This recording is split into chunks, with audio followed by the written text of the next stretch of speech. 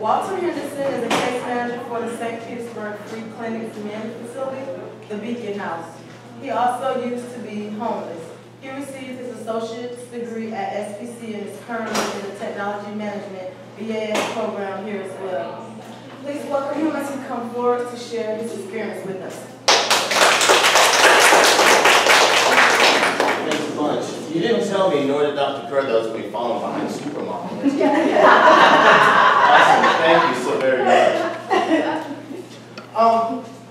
My understanding, and someone correct me if I'm wrong, this is a lot of human service students here right now. And if you're here to figure out how to do human services, they're going to do a great job in school teaching you that. That's really what it's all about. I can tell you that what I learned mostly, or is reinforced for me mostly every day when I'm at work, is remembering that what I want, my vision for my customers, isn't what's important. It's what their vision is.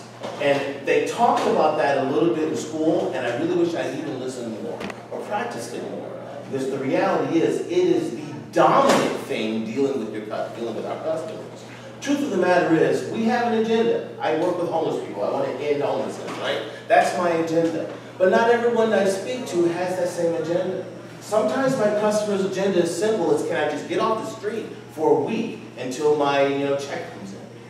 Well, you know what? That's a survival strategy. It's not the worst survival strategy in the world. Because what they're really saying to me is, hey, I don't want to go out and steal, I don't want to panhandle and beg, I don't want to hurt anybody, I don't want to break any laws. What I really want is just to be safe for a short period of time, and can you help me?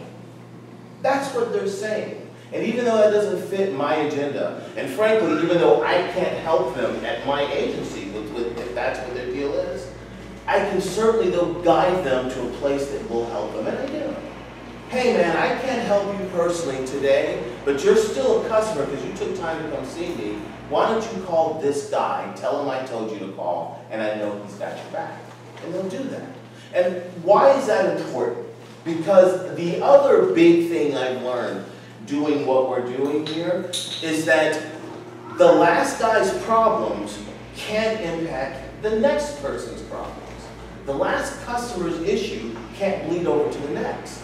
And if I'm stuck not resolving my previous customer's issues, when the next customer shows up, I'm not a robot.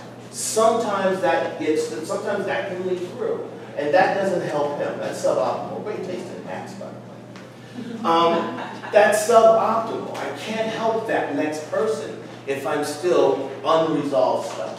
So I don't know, the biggest thing I guess I'm saying here is when you have someone in front of you, remember they're human, they're a person, and that unique set of issues that they've got to get dealt with, do your best to address them. And even if you can't resolve all of this stuff, do not let them get away from your desk without some taste of where to go next for help. Because if you do that, you have done the best thing that you can do for your next customer. And your next customer just might be the one that your agency needs.